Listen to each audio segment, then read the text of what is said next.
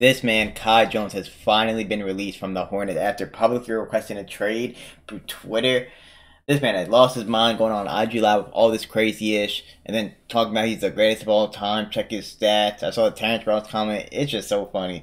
I wonder if anyone will ever sign him. I doubt it. It's just funny. It's literally hilarious. I wish the best for him. I hope everything's all good.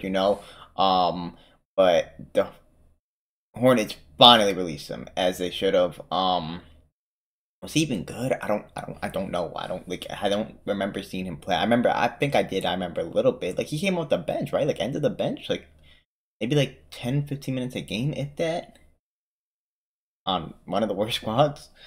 Hey man, I wish the best for him. I hope he's all good.